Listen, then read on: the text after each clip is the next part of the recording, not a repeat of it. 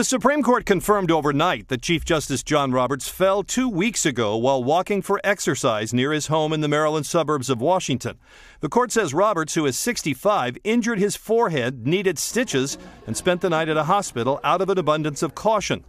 A court spokeswoman says doctors ruled out a seizure and believe the fall was likely due to lightheadedness caused by dehydration. The court did not reveal the incident at the time.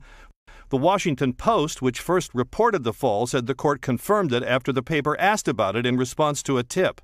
Some other justices, most notably Justice Ruth Bader Ginsburg, have volunteered information about health setbacks requiring hospitalization. Roberts, who was appointed to be Chief Justice by President George W. Bush in 2005, suffered 2 seizures in the past, most recently in 2007, but doctors found no identifiable cause. The court said at the time that he underwent a thorough neurological evaluation, which revealed no cause for concern.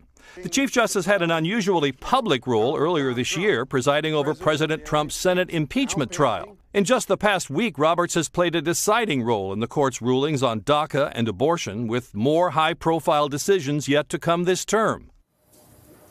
And Pete, is it unusual that the public is just finding about this fall now? Because the injury did happen weeks ago.